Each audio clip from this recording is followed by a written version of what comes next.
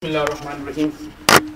Alhamdulillah nahmaduhu wa nasta'inuhu wa nastaghfiruhu wa nu'minu bihi wa natawakkalu alayhi wa na'udhu billahi min shururi anfusina wa min sayyiati a'malina man yahdihillahu fala mudilla lahu wa man yudlilhu fala hadiya lahu wa nashhadu anna sayyidana wa nabiyyina wa maulana Muhammadan abduhu wa rasuluhu wa sallallahu tabaraka wa ta'ala alayhi wa ala alihi wa sahbihi wa baraka wa sallama tasliman kathira amma ba'd fa'udhu billahi minash shaitanir rajim bismillahir rahmanir rahim.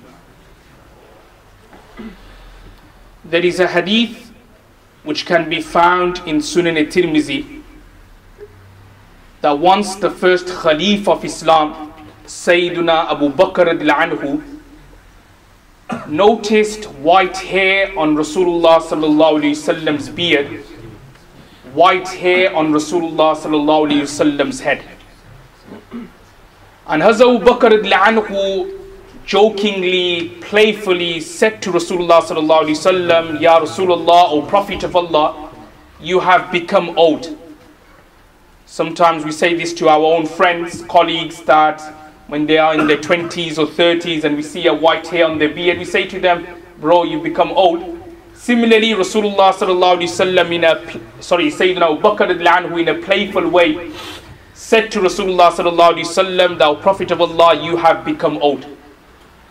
So Rasulullah sallallahu alaihi wasallam replied by saying, Surah Huud, the chapter about the people of the Huud and its similar surahs have made me old.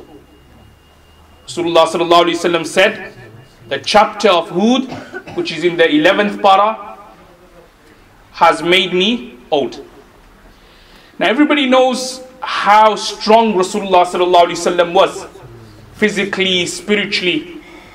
And a question rises here as to how did Surah Huud make Rasulullah sallallahu alaihi wasallam old? Everybody is aware of the hadith in Sahih al-Bukhari during the Battle of Khandaq, also known as the Battle of Ahzab, when one of the companions, Hazrat Salman Farsi radhiyallahu anhu, gave advice to Rasulullah sallallahu alaihi wasallam that if we were to build some trenches or pits, then we would be able to save ourselves from the mushrikeens of Makkah, from the pagans of Makkah, led by Abu Sufyan at that time, from invading Medina Munawwara. So what happened was that the Sahabas, they kept on digging the trenches, they were digging the pits and pits, they were hungry, until they came across a big massive rock. Now the Sahabas, they hadn't eaten for days, so they tried their best to break this particular rock, but they couldn't. So they went to Rasulullah sallallahu alaihi wasallam and they said to Rasulullah sallallahu alaihi wasallam, "Thou Prophet of Allah, there's a rock there, but we are unable to break it." So Rasulullah sallallahu alaihi wasallam, who himself hadn't eaten for many days, who had 2 stones tied around his belly, then picked up an axe and he hit the rock. And it's mentioned in another hadith of Musnad Ahmad that with the first strike, Rasulullah sallallahu alaihi wasallam saw the treasures of Syria, and with the second strike, Rasulullah sallallahu alaihi wasallam saw the treasures of Persia, and with the third strike, Rasulullah sallallahu alaihi wasallam saw the treasures of Yemen. But what we can gather from this hadith is how strong Rasulullah sallallahu alaihi wasallam was.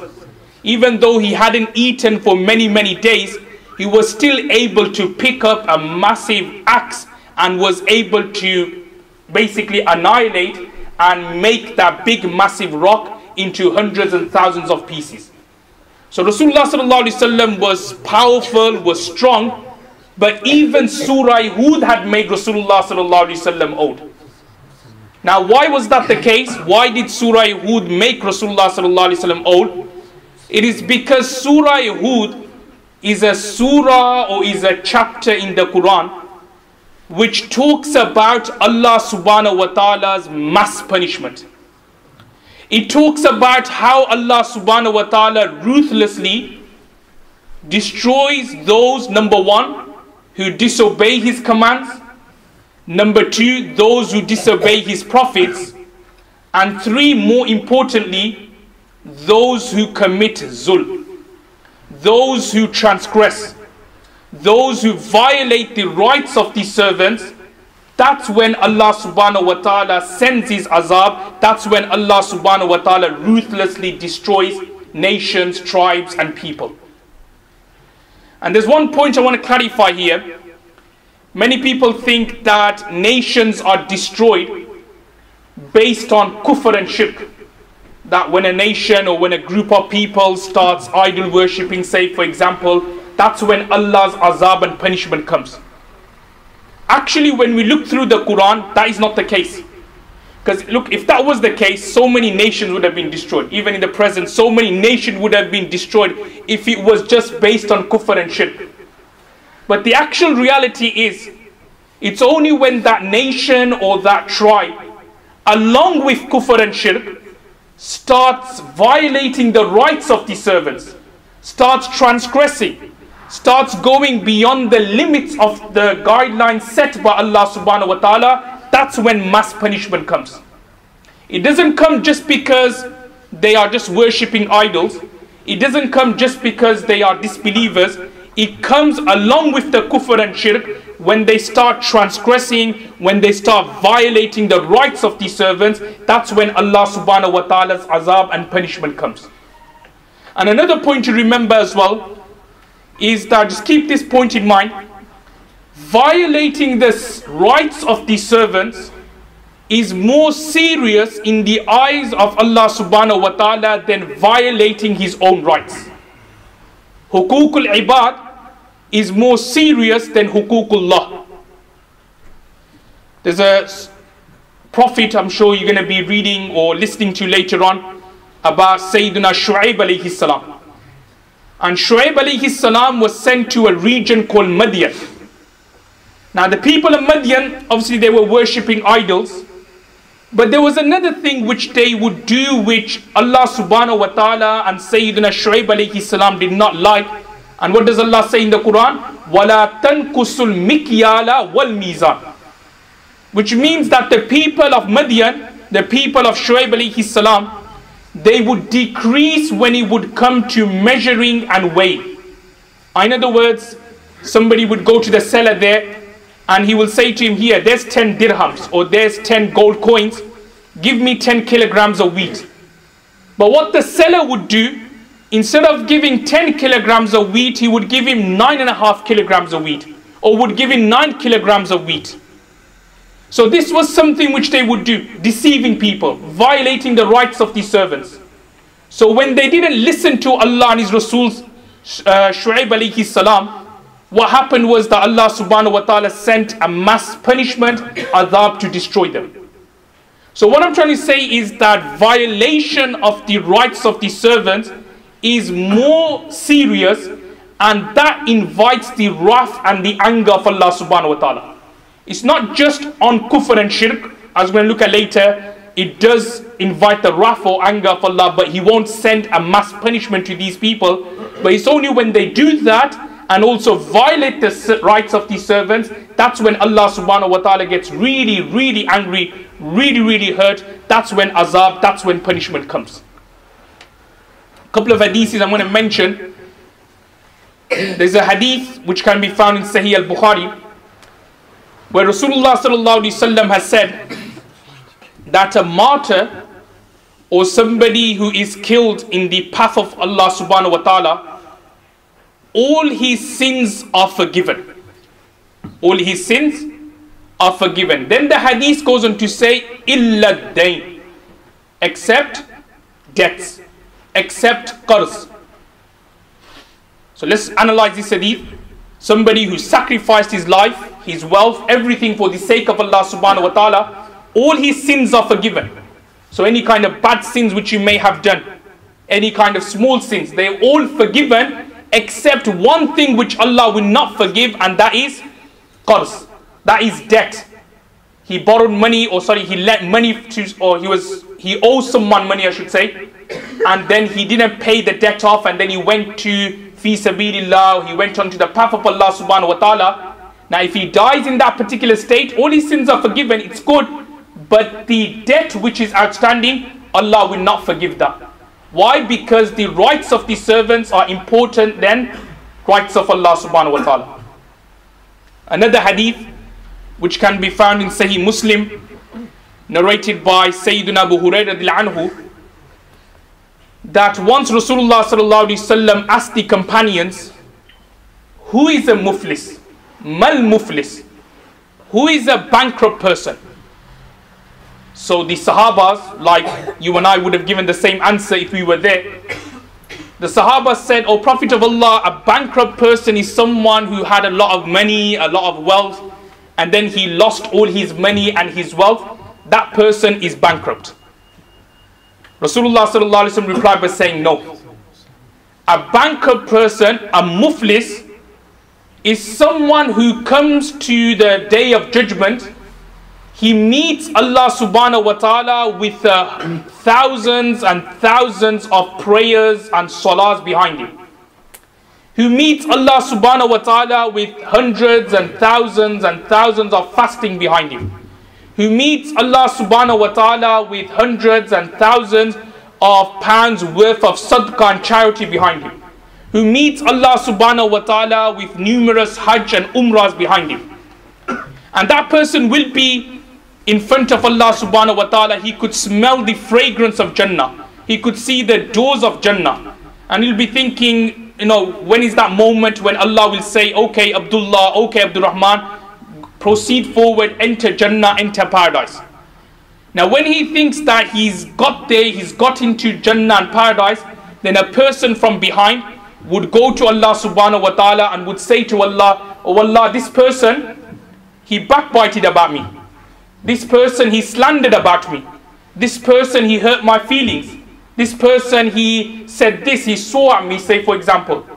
All these kind of complaints to Allah subhanahu wa ta'ala. So Allah subhanahu wa ta'ala will then tell the angels that give this person's give this person's good deeds to this person who he has oppressed, the mazloom. Then another person will come and he'll make another similar complaint. Oh Allah, he did this to me, he did that to me. So Allah subhanahu wa ta'ala will then order the angels that his good deeds, give it to the mazloom and the oppressed person. And this will continue to happen to the extent that that person who came with hundreds and thousands of prayers and zakat and sadaqat and numerous hajj and umrahs behind him, he comes to Allah, now he's got nothing, zero. And if his day can't get any worse, there's still another queue of people still waiting to complain to Allah about him. So another person comes forward and he says, oh Allah, he did this to me, he did that to me. So because he has got no good deeds left to give, Allah subhanahu wa ta'ala will then order the angels that this oppressed person's bad deeds, bad actions, sins, give it or burden this person here. So what happens is that he comes to day of judgment, so many good deeds and actions, now all of a sudden he has no good deeds, but instead he's got thousands and thousands of sins of other people. So Allah subhanahu wa ta'ala will then tell the angels that send him to the fire of hell. Rasulullah sallallahu alaihi wasallam said he is a bankrupt person. In this world, if we lose our money, we could still earn it the next day. That person, if he loses his good deeds in the hereafter, he's got no other option, no other way to earn the good deeds anymore, because as soon as you leave this world, that's it, a'mal, deeds, bad deeds, they all come to an end. So these two hadiths are mentioned to show the brothers the severity of violating the rights of Allah subhanahu wa ta'ala and also the severity of violating the rights of the servants, and that Allah's mass punishment and azab comes when people start violating the rights of servants. Now moving along, in the legacy so far, I'm assuming you must have heard various lecturers or speakers talk about Adam Alayhis Salaam, the first prophet and messenger of Allah. Then after Adam Alayhis Salaam was Sayyiduna Shis Alayhis Salaam, the next prophet and messenger of Allah. Thereafter it was Sayyiduna Idris Alayhis Salaam. Then it was Sayyiduna Nuh Alayhis Salaam. Now Sayyiduna Nuh Alayhis Salaam had 4 sons.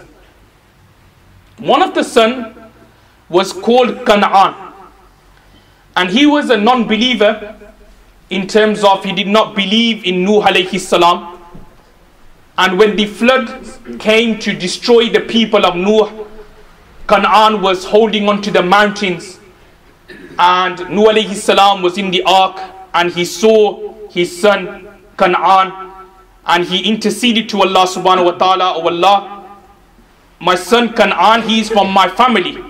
Allow me to board him on the ark." So what did Allah subhanahu wa ta'ala say? "Innahu laysa min ahlik," that your son Canaan, he is not from your family.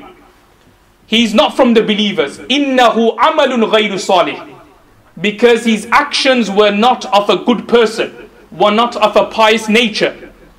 فَلَا تَسْأَلْنِ مَا لَيْسَ لَكَ بِهِ إِلْمٍ, and do not ask me about things which you do not have knowledge of. In another verse, Allah says, فَلَا تُخَاطِبْنِ فِي الَّذِينَ ظَلَمُوا إِنَّهُمْ مُغْرَقُونَ, that do not ask me, converse with me about the oppressed people, or the oppressors I should say, إِنَّهُمْ مُغْرَقُونَ, because these people are going to be drowned. So one of Nuh alayhi salam's son, Canaan, he passed away, he died, he drowned during Nuh alayhi salam's time. So there were 3 sons remaining. One of them was called Sam, the other one was called Ham, and the third one was called Yafith. And from Sam, you have the progeny or the children of Arabs and Jews, i.e. the Jews and the Arabs are from the progeny of Sam. And the Africans, they are from the progeny of Ham. And the Chinese, Russians, Mongolians, they are from the progeny of Yafith. Now the people of Ad, to whom Sayyidina Huud Alayhis Salaam was sent, they were from the progeny of Sam, because the people of Ad, they were Arabs. They were of Arab descent. They were Arabs. They were from the people, or they were from Sam, his progeny. They were his children. And the people of Ad, they lived in a place called Ahqaf, which is in Hadramaut in Yemen. And they lived approximately 2,000 years before the coming of Isa alayhi salam. Now Allah subhanahu wa ta'ala blessed the people of Ad. Honestly, Allah blessed them totally. They had authority, they had power, they had intellect, they were powerful people in terms of strength, they were gigantic people, huge people. And we're talking about in those days where there weren't any machines. With their own bare hands, they would carve out structures and buildings and houses from the mountains. They were massive people. So Allah subhanahu wa ta'ala gave them everything, gave them authority, power, gave them strength, physical strength. Allah subhanahu wa ta'ala gave them intellect. They were very, very clever, sharp people. So Allah subhanahu wa ta'ala gave them everything. Now the idea is that whenever Allah subhanahu wa ta'ala blesses you, and this is like in general here, whenever Allah subhanahu wa ta'ala blesses you with something, whether internal, in terms of eyes, ears, nose, in terms of brain, aql, intellect, or whether external blessings, in terms of wealth, mal, in terms of children, family, so on and so forth. The idea is that when Allah blesses you, is that you use these blessings for the sake of Allah and His deen. Or the blessings which we have, remember, we're going to get questioned about in the hereafter. So if Allah has given us wealth and we are wasteful with our wealth, Allah will ask us in the hereafter, what did you do with it? Idea is that you use that wealth for the sake of Allah, for His deen, to give da'wah, to convey the message of His deen. That's what you do with Allah's wealth. Allah has given you eyes, so you use the eyes for good things. You use the eyes to look around, to acknowledge the oneness of Allah. You should not use the eyes for bad things. Similarly, knowledge and ilm, that is a blessing from Allah subhanahu wa ta'ala. So what do you do with knowledge? Not like you just keep it for yourself, but instead you try to convey to brothers, you try to convey to youngsters, you try to teach, teach Quran, teach Hadith, teach this, teach that. You convey the message of Allah subhanahu wa ta'ala.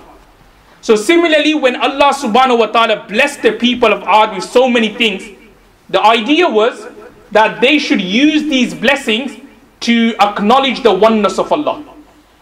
But what happened was that the people of Ad, having these blessings in their armory, they used it for two things which Allah doesn't like.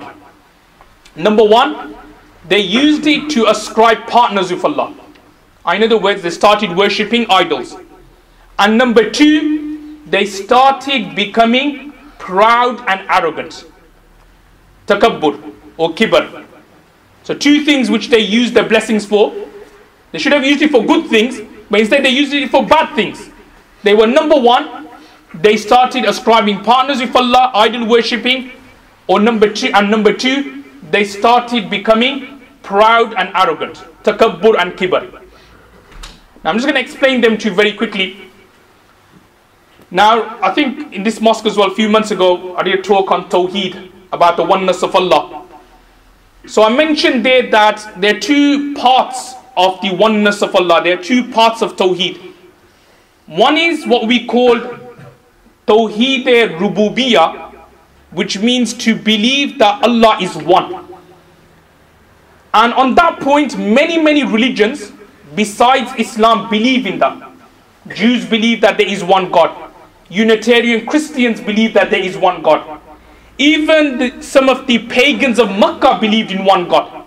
They believed in the existence of one God. Even the people of Ad, they also believed that, okay, there is a God. There is an existence of God. But the second thing, which is part of Tawheed, which we call in Arabic Tawheed Ubudiyyah, which means to believe that only Allah is worthy of worship. One is to believe Allah is one, which a lot of people do besides Muslims. But then there's another thing, which is to believe that only Allah is worthy of worship. And that's where the people of Ad and the people of Makkah were lacking it. In terms of they believed in one God, but they would also say, well, we worship these idols. Why? Because these idols are going to intercede for us in the hereafter. So exactly the same with the people of Ad. They didn't deny the existence of God. They kind of accepted the existence, but the thing was that they were also worshipping idols at the same time, and they would say that these idols gonna, intercede for us. These idols gonna take us to whatever paradise. Well, we're gonna look at it later. They actually believe, but they would say this to Huud Alayhis Salaam, that if there was paradise, then these idols will take us there. They believe that these idols are also worthy of worship.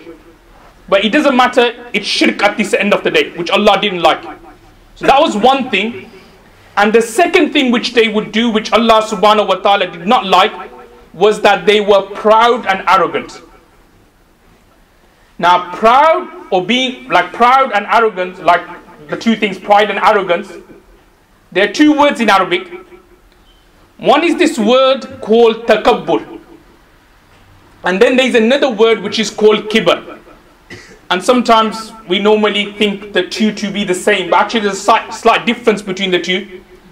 The word takabbur means to think yourself to be better than others. We call that takabbur. So to say one person thinks himself to be better than this brother, that sister, that person, so on and so forth, we call that takabbur. And then there is another word in Arabic called kibar, which means that in your heart you just have this ego. You think to be special, you think to be it. You call that word kibar. But the hadith or the rule for both are the same. And that is, as mentioned in the hadith of Sahih Muslim, that Rasulullah sallallahu alaihi wasallam has said that anyone who has an atom of pride and arrogance in his heart, la yadkhulul jannah, that person will not enter Jannah and paradise. So these were the two things they were involved in, the people of Ad. I'll reiterate again. Number one was ascribing partners with Allah, idol worshipping, and number two was pride and arrogance. Now alhamdulillah, it is the immense mercy of Allah subhanahu wa ta'ala that if He wanted, seriously, if He wanted, he could have destroyed the people of Ad, in particular as soon as they started ascribing partners with Allah. It's mentioned in another hadith that whenever somebody ascribes partners with Allah, Allah becomes really, really angry. Seriously, no, we can't, we think we are angry. Think about Allah's anger. He gets really, really angry when somebody says, Nauzubillah, that he has a son. When somebody says Isa is the son of Allah. Nauzubillah, when somebody says Maryam is the wife of Allah subhanahu wa ta'ala. Nauzubillah. When somebody makes these comments, Allah gets really mad. And if Allah wanted to, He could have destroyed everyone straight away. Forget about sending a prophet to them. Straight away, that's it, you're out. Allah subhanahu wa ta'ala could have done that. But instead, as mentioned in the hadith of Bukhari and Sahih Muslim, Allah subhanahu wa ta'ala expresses sabr and patience. He doesn't destroy them. But on top of that, summa yarzuquhum. Allah subhanahu wa ta'ala provides provisions for them. Even though they're making a slander against Allah, a buhtan against Allah that He has a son, even then Allah doesn't destroy them. He expresses sabr and patience, and then Allah provides for them, gives them food, gives them shelter, gives them everything, money. And not only that, Allah subhanahu wa ta'ala is willing to forgive them as well. So when somebody commits shirk, idol worshipping, Allah gets really angry that if He wanted, He could have destroyed the entire nation then and there. But it is the immense rahmah and mercy of Allah that He doesn't. He sends someone to those people to explain to them, to convey the message to them. As mentioned in the hadith of Sahih al-Bukhari and Sahih Muslim, that Allah subhanahu wa ta'ala has created 100 mercies and rahmah. And 1% or one part of mercy Allah has sent down to this world. Sometimes we see like a father loving, like they pick up their son or their daughter and they kind of hug them and they kind of kiss them on their forehead, on their cheeks, and smiling, laughing at them. And we think to ourselves, oh, that the father loves the daughter, or the father loves the son. Or sometimes we see the husband and wife, they have a lot of love together. That is only 1% of love and affection Allah has put in this world. The other 99% Allah subhanahu wa ta'ala inshallah will use for us in the hereafter. So that is the immense mercy of Allah. We think this father loves his son or daughter by just holding and kissing her. Allah's got 99 times more mercy than that. So it is Allah subhanahu wa ta'ala's immense mercy that He doesn't destroy them straight away. What does He do? He sends a prophet and a messenger. That's one blessing. And the second blessing is that He doesn't send a messenger from another tribe, from another nation, or from out of this world. He sends someone from their own tribe who understands them, who understands, as we say in Urdu, their mizaj. He understands how they are. So He sends somebody from their very own tribe to go and convey the message of Allah subhanahu wa ta'ala, as mentioned in the Quran, وَإِلَىٰ عَادٍ أَخَاهُمْ هُودًا. That to the people of Ad, أَخَاهُمْ, we sent their brother, Huud Alayhis Salaam. So again, as I was saying, this is Allah's immense mercy to send a prophet, and a prophet from their own people to the people of Ad.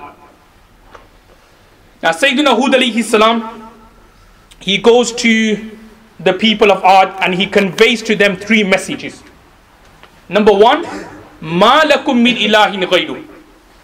That there is no God besides Allah. So that's the first message to the people of Ad, that you need to believe in the oneness of Allah, believe in terms of you believe in His existence, and also only Allah subhanahu wa ta'ala is worthy of worship.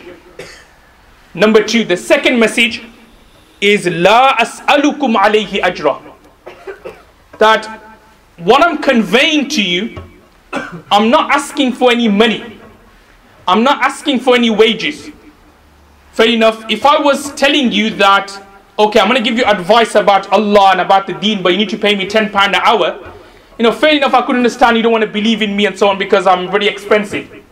But I'm asking, this is free advice I'm giving you. La as'alukum alayhi ajra. I'm not asking for any wages or money. Because as mentioned in another place in the Holy Quran, فَخَرَاجُ رَبِّكَ خَيْرٌ وَهُوَ خَيْرُ الرَّازِقِينَ. Which means that the wages I'm going to get from Allah is more better. In other words, the reward and the thawab I'm going to get from Allah is far more better than what you're going to give me in this world. So I'm not asking for any wages or any money.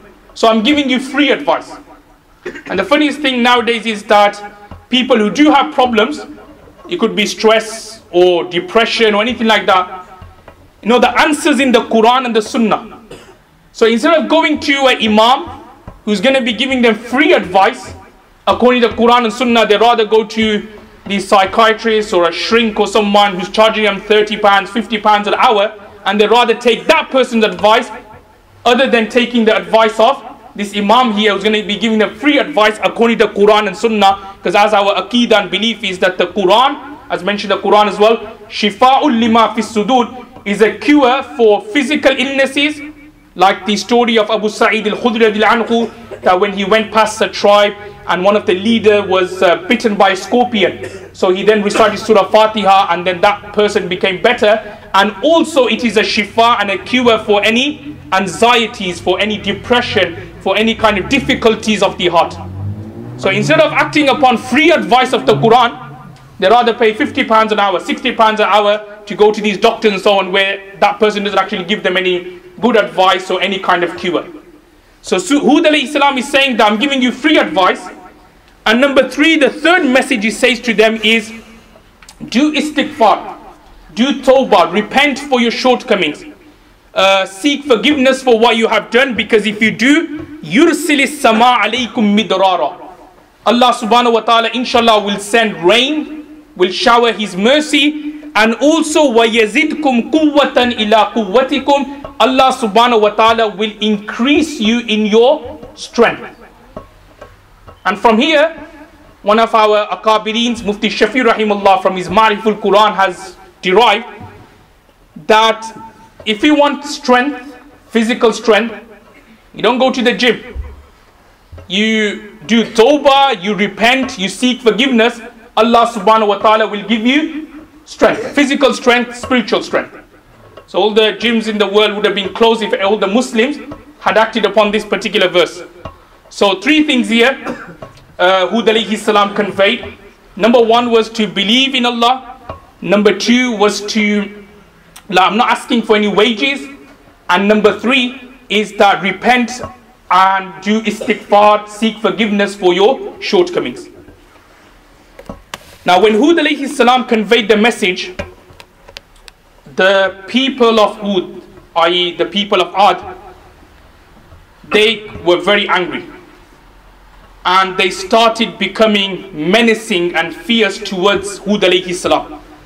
So they started saying to Huud Alayhis Salaam, who on earth are you? Who are you to tell us that believe in a God and not to worship these idols? Who are you to tell us that do this, do that, to seek forgiveness, to seek tawbah? Who on earth are you? Look at us, look how powerful we are, look at our strength, look at our authority, look what we have, and you telling us not to do this and to do that, or not to do this and to do that. Who on earth are you? Now Sayyidina Huud Alayhis Salaam used a lot of wisdom here, because what the people of Ad wanted was, they wanted an argument. And what normally happens in an argument, it starts off verbally, but then it goes to fisticuffs, doesn't it?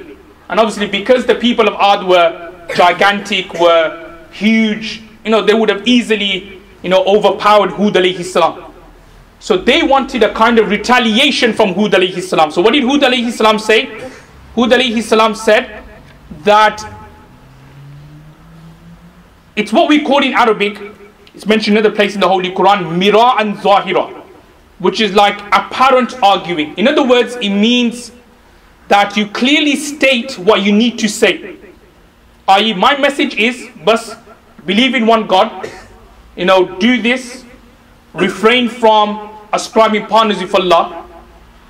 What you need to say, what you have been sent with, what is your message, you state that, you stipulate that. If that person wants to get into an argument, then you don't get into the argument. You clearly state what you need to say, you clearly state what you have been sent with. If that person wants to get into an argument, then you back off and then don't get into a full-blown argument, because as all of the brothers probably know, you must have been in an argument before. that when you are in an argument, there's no winner, there's no loser. You don't really get anywhere, but instead it's more like a waste of time, and it's something which shaitan likes. He likes to cause, arguing and hatred and jealousy and hasad, these kind of things between the believers. So never get into a full-blown argument. If somebody wants to debate with you, you tell them, okay, what you believe in, or what your aqidah is, or what your madhab is. Or like, for example, when Jamaat brothers, when they go for gasht and so on, they state, just come to the masjid and so on, or, come to deen. But if you want an argument, then don't get involved in the argument. And as I said, this is a teaching of the Holy Quran where Allah says, فَلَا تُمَارِ فِيهِمْ إِلَّا مِرَاءً ظَاهِرًا. I'll just explain why Allah said this. It's actually about the people of the cave. Surah Kahf, where, as some of the brothers will know, there were some youngsters, and they kind of rebelled against the tyrant king of that particular time. His name was Daqyanus. They rebelled against him. They went inside a cave and they hid there, and they fell asleep. And as the Quran goes on to say, that fell asleep for 309 years. But what happened was that after they woke up, there was some kind of debate amongst the Christians of that time and Rasulullah sallallahu alaihi wasallam and the Sahabas. So the Christians would say, "Salasatul rabi'uhum kalbuhum," that there were only 3 of them, and the 4th one was their dog, because what happened, the dog also accompanied these youngsters into the cave. So some Christians would say that no, there were 3 youngsters and the 4th was the dog. Then he goes on to say, وَيَقُولُونَ خَمْسَةٌ سَادِسُهُمْ كَلْبُهُمْ. Then some others would say that no, there were 5 of them, but the 6th was their dog.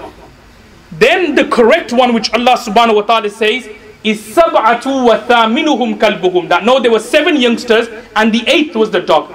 Then Allah says, فَلَا تُمَارِ فِيهِمْ إِلَّا مِرَاءً ظَاهِرًا, which means that when you tell the Christians, this is an order to Rasulullah sallallahu alaihi wasallam, that when he converses with the Christian, because they're not going to listen to him, because they believe it's 3 or they believe it's 5, but you tell them it's 7 and the 8th was the dog, mira and zahira, i.e. apparent arguing without going into a full-blown argument. So as I was saying, that this is the wisdom of Huud Alayhis Salaam he used. He said to them that, okay, you believe in one God, but I don't want to get into a full-blown argument with you. Then they asked Huud Alayhis Salaam that, okay, just say if we don't believe in you. So we don't believe in you that there is one God. We don't want to listen to you. What's going to happen to us then? Who's going to stop us?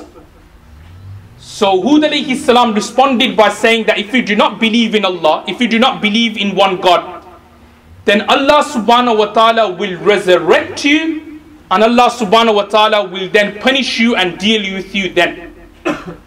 Now when they heard the word resurrection, the people of art started cracking up. So what's this person saying, Huud Alayhis Salaam? What's he saying? That when we are turned into dust, when we are turned into bones, that we are going to be resurrected? Because remember, those who don't believe, they didn't believe in life after death, so they couldn't understand the concept that when your bones, everything have turned into dust and soil, you're going to be resurrected. They couldn't believe in that. So when they heard Huud Alayhis Salaam talking about resurrection, they totally cracked up. They were saying, what's this person saying? He's saying to believe in God, and now he's saying to us that if we don't, then we're going to get resurrected. How on earth can we get resurrected? When we are turned into dust and soil, how on earth anyone, any supernatural being could resurrect someone? So they couldn't believe what Huud Alayhis Salaam had just said. So Huud Alayhis Salaam again tried to make them understand that, look, Allah's system demands that there has to be justice. What happens in this world is that there's always a conflict between good and evil. There's always good, and at the same time there's always evil as well. There'll always be brothers, good brothers, who are inviting others to the deen, but there'll always be other brothers, other people who will be inviting others to shaitan's path. Similarly, during Prophet ﷺ's time, he was inviting people towards deen, towards Jannah, towards paradise, and then you had Abu Lahab, Abu Jahl, who were inviting the people towards kufr and Jahannam. So there will always be a kind of conflict of good and evil. And sometimes what happens in this world is that evil temporarily overpowers the truth, overpowers good. But eventually, as Allah says, Ja al-haqq wa zahaq al-batil, that the haqq will overpower the evil. But sometimes there could be certain period or certain era where evil is overpowering the haqq and the truth. So now justice demands, Allah being al-adil, it demands that there has to be a day of judgment where all the injustices of this world can be put to right, as I already explained about the hadith of the bankrupt person. So there has to be a place and a time where the weak, who were obviously oppressed in this world and they couldn't be compensated, they have to, and obviously the oppressor, the zalim, they have to be in front of Allah so that Allah subhanahu wa ta'ala can judge between the two. So obviously Allah subhanahu wa ta'ala said to Huud Alayhis Salaam was explaining to the people that you need to believe in hereafter. This Allah's justice demands that there has to be a day of judgment where all the injustices of this world can be put to right. Thereafterwards, again, they kept on mocking Huud Alayhis Salaam. So Sayyidina Huud Alayhis Salaam reminded the people of Ad of the people of Nuh. Like, look what happened to the people of Nuh. They didn't believe in God. They didn't believe in Allah. Look what happened to them. They were destroyed. Again, they weren't willing to listen to Sayyidina Huud Alayhis Salaam. So then the last thing, the last slander the people of Ad made against Huud Alayhis Salaam was what we call nowadays as a character assassination. In other words, they were calling Huud Alayhis Salaam a lunatic. They were calling him mad. They were calling him insane. Basically, they said, look, you're lying. They were using these kind of words that, why has Allah sent you as a prophet and a messenger? And the last thing they came up with is that, actually, do you know what? We believe you to be a lunatic. We think you just like you come out of a mental hospital and just like, uttering some nonsense which we don't believe in. So that was the last thing they mentioned. As I said, this is what we call a character assassination. And this is, a lot of people do this nowadays as well. No one will say directly that Islam is bad. But what they will do is that they will say, okay, these imams and these leaders, they bad. So then what happened? They put this picture to the people. Oh, if the imam is doing bad, or if the imam is bad, then what kind of religion is this? So then they get put off by religion and the deen. Actually, it's not true what the imam is not doing anything wrong or bad, but people will make up some rumors that the imam does this, the imam does that, the scholar does this, the alim does that. So then people get this bad picture. Oh, this alim is like this. So if the alim is like this, who's supposed to be the forerunner of the religion, what kind of religion is Islam? So people then are put off by the deen, are put off by the religion. So exactly the same way the people of Ad, they were saying to the people that, look, don't listen to Huud, he's just mad, he's a lunatic, he's insane, he's saying some nonsensical things, he's nonsense what he's talking about. Don't listen to him, don't believe in him at all. Now obviously Huud Alayhis Salaam at that time had to fight back in a way. So he prayed to Allah subhanahu wa ta'ala. But again, Allah subhanahu wa ta'ala wanted to give them one last chance. So he sends an azab, you could say, but the azab isn't the final nail in the coffin. It's just like a beginning azab, a beginning punishment. So what happens is that Allah subhanahu wa ta'ala, he sends a drought over the area of Ahqaf, over that particular region. So for many, many days there's no rain at all. The sun is scorching, it's hot, people are dying out of hunger. The livestock, the cattle, the camels, the cows, they are all dying. Hardly any food at all. So remember, a drought is also a punishment as well. So Allah gave that initial drought so that they can mend their ways, rectify their actions. So what happened was that they then came to Sayyidina Huud Alayhis Salaam and said to Huud Alayhis Salaam, oh Huud, what's this drought? Where has all this come from? So Huud Alayhis Salaam reminded them that, look, this drought is because of your disobedience, is because of you not listening to Allah subhanahu wa ta'ala. Now they had a great opportunity to repent there. They had a great opportunity to basically rectify their actions, do tawbah, repent, seek forgiveness, and change their ways. Because remember, Allah subhanahu wa ta'ala will give you a chance to repent. But when that chance goes, then there's no more doors of tawbah and repentance anymore. As mentioned in the hadith of Sahih Muslim, actually of Sunan al-Tirmizi, that Rasulullah sallallahu alaihi wasallam has said that Allah subhanahu wa ta'ala accepts the tawbah and repentance of a servant ma lam yugharghir, as long as the soul does not reach the throat. Because as mentioned in another hadith, that when the soul reaches the throat and it's about to come out, that person is then shown his abode in the hereafter. So if he was a good person, kutiba maq'aduhu min al-jannah, he'll be shown his abode in Jannah. And if he was a bad person, then he'll be shown his abode in the hereafter, in the fire of hell. So when that happens, before the soul reaches the throat, you can get away with it. You can do tawbah. You can repent. Allah can accept.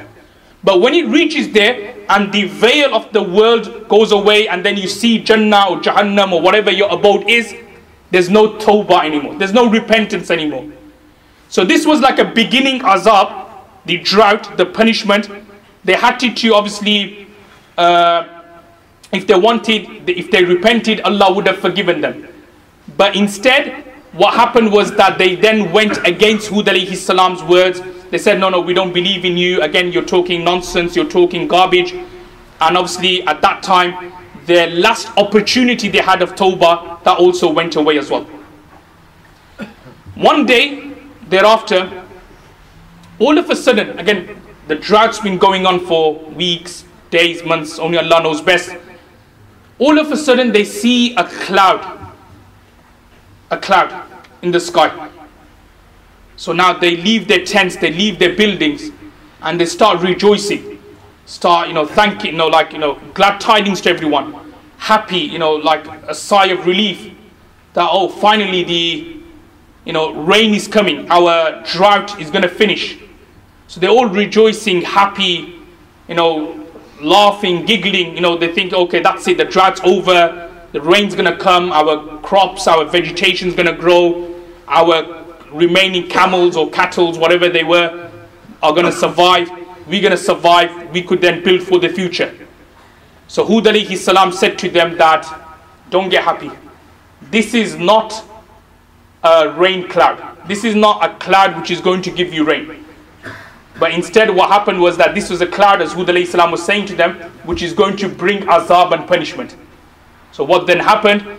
The weather all of a sudden changed quickly. It was hot, boiling. The sun was like scorching.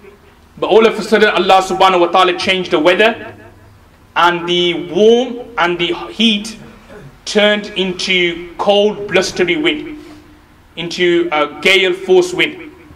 And every second or so the speed of the wind was increasing into a massive whirlwind and a tornado. And what happened? Allah subhanahu wa ta'ala sent it to the people of Ahqaf. Allah subhanahu wa ta'ala destroyed the people of Ahqaf.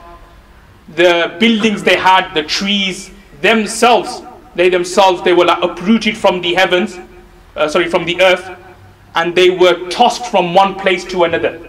They were flung from one place to another. And as Allah subhanahu wa ta'ala says in the Quran, that this azab and punishment lasted for 8 days and 7 nights, and eventually they became كَأَنَّهُمْ أَعْجَازُ نَخْلٍ خَاوِيَةٍ, that they became like trunks of a date palm tree. What does that mean? Trunks of a date palm tree. I just imagine there's a fire, like just say there's a tornado, and a tornado or a strong wind, it uproots the tree. If it makes it fly from one place to another, it gets tossed from one place to another. Then after the tornado or the wind finishes, what's left of that tree? Bits and bobs of the trunk. So this exactly happened to the people of Ad. They were like flung from one place to another, one corner of Ahqaf to another. They were like tossed upwards, then tossed down. It's like you could say a kind of a funfair game, like all over, like a ride, like going all over the place. That's how they were. But what was left of them was 1 or 2 bits of kidneys, one or two bits of intestines, one or two bits of a leg, one or two bits of an arm that was left with them. كَأَنَّهُمْ أَعْجَازُ النَّخْلِ الْخَاوِيَةِ, as Allah subhanahu wa ta'ala vividly mentions it in the Holy Quran. So this was how the people of Ad were destroyed. Now there is a saying in Arabic when it says قِصَصُ الْأَوَّلِينَ مَوَائِزُ الْآخَرِينَ, which means that the stories of the past is a lesson for the people of the future. So all the stories, or the story which we just read, and probably what you've read before or heard before, and what you're going to hear and read later, is not so that we listen with it with one ear, then it goes out of another.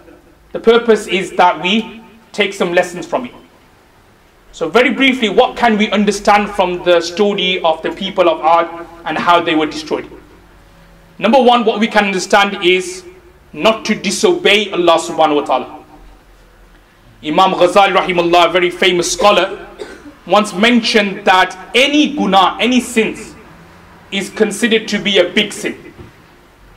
Normally we kind of differentiate between a smaller sin and a big sin. But Imam Ghazali rahimahullah says that any sin, any disobedience of Allah is a big sin. So what we can understand from this story and what we should take heed from is that we should not disobey Allah subhanahu wa ta'ala. Because if we do disobey Allah subhanahu wa ta'ala and we don't repent for what we have done, Allah subhanahu wa ta'ala's azab and mass punishment may come to us as well. Number two, the second point which we can understand from this hadith, I didn't actually mention in the story, but I'll just kind of briefly mention it here as well, is that acceptance of Allah, or being accepted by Allah, that what you're doing is good, is not based on wealth, and is not based on children, is not based on power, is not based on authority. Many people in particular, and I may be a bit offending some of the brothers, but sometimes you have some brothers, they are on a committee of a mosque and there's no deen in them, in terms of they hardly even come to the masjid to pray salah. So they are the committee members and they think that's it, I've reached it, I'm accepted by Allah because I'm a committee member. Remember, being accepted by Allah is not based on having power, it's not based on authority, it's not based on wealth or anything like that. It's based on your level of closeness to Allah subhanahu wa ta'ala. So what I'm trying to say is that, because this is what the people of Ad said as well, I didn't mention in the story, but this is one of the things they said to Huud Alayhis Salaam, that, oh, if there is resurrection, then what will happen? Because Allah has blessed us with wealth and children and power in this world, that means that that's a sign of our acceptance. That's a sign that Allah subhanahu wa ta'ala loves us. So in turn, that means that in the hereafter, Allah subhanahu wa ta'ala will bless us even more. Allah subhanahu wa ta'ala will grant us Jannah and paradise. So what they didn't recognize, and this was also, a lot of people, as I said, even some Muslims nowadays think of it as well in this way, that, oh, if we weren't accepted, then why has Allah made us a committee member? Why has Allah given us wealth? Why has Allah given us this? Why has Allah given us that? So one thing which should be clarified here is that acceptance by Allah subhanahu wa ta'ala is not based on power, is not based on authority, is not based whether you're a member or committee member of a masjid or a madrasa or a markaz. It's based on your level of proximity and closeness to Allah subhanahu wa ta'ala. Inshallah, we'll leave the story at this part. May Allah give us the tawfiq to act upon what has been said. Wa akhiru da'wana alhamdulillahi rabbil alameen. Jazakallah to